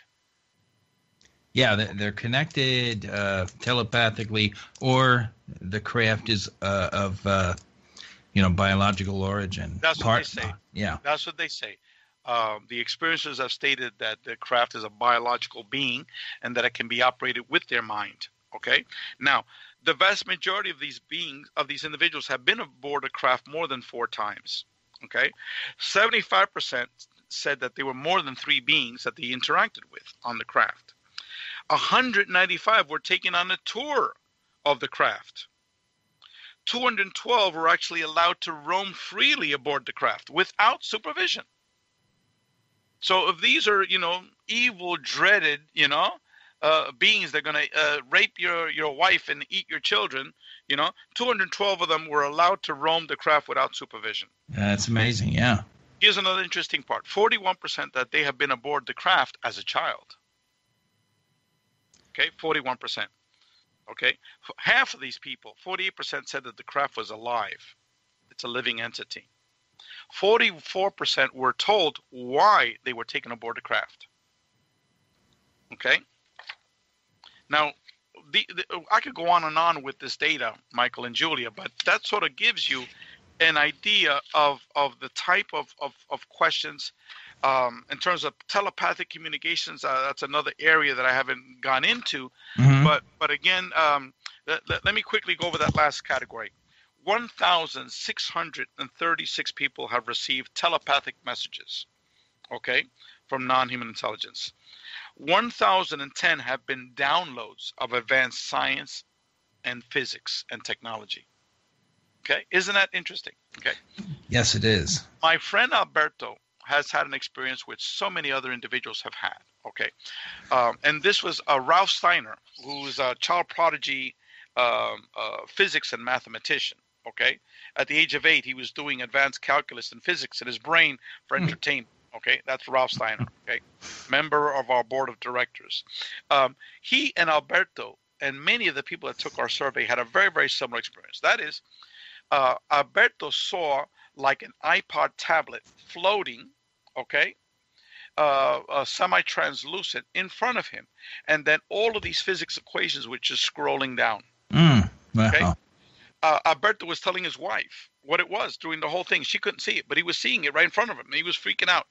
And he said that after a half hour, he just walked away because he was just so bored because he didn't understand any of it. Okay? He just walked away, you know, and he started laughing. I said, "What the hell you walk away?" He said, "Ray, that was the most boring thing in the world, you know, physics right in front of my face for a half an hour, you know, that's it. I got bored, you know," right? Can't blame him. Ralph Steiner had the same thing happen to him, except he understood many of those equations, and he took out a pad and started writing, you know, a whole bunch of them down, okay, which he later used as part of his physics work. Okay, so many other experiences. Chris Bledsoe, people don't know about him, about that physics aspect of Chris. Okay, he doesn't like to talk about it publicly, and I won't go into the details. Okay, but tons of physics downloads. Okay, Susan Manowich, who I think you might know from Boston. She's also an experiencer who worked very closely with Dr. John Mack. Again, physics and science downloads. So many people.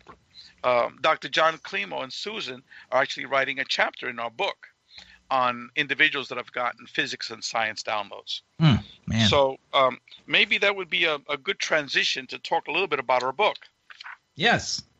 Okay. First of all, again, I want to repeat our website. Our website is experiencer.org. O-R-G. Now, the title of our new book, Beyond UFOs, The Science of Consciousness and Contact with Non-Human Intelligence, has various components of it. There's going to be an area that's going to have 6 chapters on consciousness. And again, these are going to be academic related type of articles, but meant for the layperson on consciousness. Dr. Edgar Mitchell has an article in there. Dr. Rudy Shields has an article. Dr. Claude Swanson, the PhD physicist from Princeton, is going to have an article there. Dr. Bob Davis, Dr. John Klimo, Giorgio Piacenza, and myself. We're going to be having all articles discussing consciousness and how consciousness relates to contact with non-human intelligence and our multiverse. We're also going to be having 2 of our academic research papers that we're going to be publishing in these academic journals. Okay, one is going to be the summary of phase 1 and phase 2, the statistical analysis of that, and the second one is going to be the analysis of phase 3, which is our qualitative instrument, and that's being done by Dr. John Klimo. And what we did is we took the top 100 cases that took phase 3, and Dr. Klimo did a synthesis of these 100 cases. Now, the rest of the book is going to have thematic topic categories. For example, Brent Rains, who you need to get on to interview him. He's been working with experiencers and in the field of ufology and the paranormal, and he knows that these fields are interactive. He's going to be writing a chapter about the history of the UFO contact paradigm and how it's changed over the years. Mary Rodwell is going to be talking about the paradigm shift that's taking place, embracing the multiverse. I'm going to be talking about the abductee versus contactee, what really is going on. Kathy Martin is going to be talking about the messages that experiencers are receiving. Rebecca Hardcastle-Wright is going to be talking about the psychological transformation that people are having. Reverend Michael Carter is going to be writing about the spiritual transformation. Dr. John Klimo and Susan Manowich are going to be talking about the science and physics downloads that experiencers are receiving. Dr. Joseph Burks and Preston Dennett are going to be talking about the medical healings. Miguel Mendoca is going to be writing a chapter on the ecological messages that experiencers are receiving. Rosemary Ellen Guiley is going to be writing a chapter on the Kundalini experiences. And Dr. Barbara Mango is going to be writing a chapter on the similarities between UFO contact, near-death experiences, and out-of-body experiences. And the most famous author on the paranormal, he's written over 200 books on the paranormal since the late 50s, Brad Steiger is going to be writing our conclusion. He's been around for ages, and I've read so much of his stuff when I was younger. Correct. Well, he is 83 years old, and he's going to be writing the conclusion to this book. So this is going to be a book that's going to be totally destroy the whole paradigm of ufology and setting a new paradigm of consciousness and how to approach this phenomenon. It's going to be written in an intellectual, academic way, but in a way that the average person can understand it. And it's going to have numerous people. I mentioned all these heavyweights there, Kathy Martin, Mary Rodwell, all these academic professors, Brad Steiger. These are heavy duty people, and they're going to be writing very, very important chapters, all of them relating to our research data and consciousness. And that'll be released in May of 2018. Nice. Very nice. Now, can you tell them where they can get the free book? Because I think we might get it out there. Yeah, that we have the summary of our free book. We have like a 5-page synopsis of it and a detailed discussion of each of the chapters in our free website, experiencer.org. Okay, so you can read about the free book. You can read our academic articles. You could read the data, the actual summary data that I read out today. It's all listed there. This is for free for everybody here. And we have numerous chapters on, articles on consciousness written by many academics, mostly physicists, but it's written for the layperson, okay, for you to be able to understand it. We have various articles on the contact modalities to see how that's related to consciousness and contact. We also have a support group which lists all the support regression therapists, support groups from all over the world. It has over 200 names in that list. So if you need someone to talk to, some assistance, go to that support list. So that's our website. Really, there's nothing out there in the internet. That sounds good. Really good. And, people, I want you to get the summary because, in a year, maybe two, ufology might just be a very, very small section of the entire package that we study. There's so much more to it than nuts and bolts and medical examinations. Correct. I personally like, I am not good with math and physics, so I like a layperson's explanation because sometimes it's too complicated. So that's a good thing you did. I'll have to read that. Yeah, and the articles have different layers. Like some of them are a little bit difficult to read, but they're not for a physicist. It's for a layperson. Right. Okay, but there's other articles there that are very, very easy to read, and it's all different stabs at getting to this topic of consciousness and how does it relate to contact and the multiverse. And we're putting it all together, and not as separate. We're unifying it as one, and then we're doing all on top of that is laying all that data on top of this and saying, look, here's the data that supports this. Good stuff, man. I was just listening to Grant Cameron being interviewed by George Norrie on Gaia, and he was just talking about this, that the whole phenomena is consciousness. The whole contact phenomenon. Correct. Yeah, absolutely. Eventually, my prediction, Julia, is that everyone that's involved in this field is going to move towards consciousness, including all the NDE folks, the out-of-body experience folks. Most of the people in the OBE field know it's all connected. It's all consciousness. They know and all the messages they're getting are about creating a heaven on earth, expanding to fifth dimension, a peaceful world, a world without money, a world, all these messages are what everybody seems to be getting. It's introducing the esoteric history, really, literature of all these ancient traditions, all these ancient cultures, and the esoteric literature that people have totally dismissed as metaphysics, whatever, right? But what it's doing, it's reimposing metaphysics on top of science. That's in essence what's happening. Excellent. Listen, I hate to say it, but we are out of time tonight. And, the problem is, and we have somebody like you on, Ray, time accelerates. Now, there's some consciousness thing going on there, too, I'm telling you, because the 2 hours flies by. I'm so happy you could be here tonight, and I want to thank you. Thank you out there for listening to the show. We appreciate your listening every week, and sometimes, our producer, Bill, connects us to YouTube, and you can hear us there, too. Very, very nice package tonight. Ray, I will be in touch. Julia, have a great night. Bill, good night, everybody. Thank you for all you do, Bill. Thank you, Ray. Thank you, Bill. Thank you, Mike. Thank you, everyone. Okay.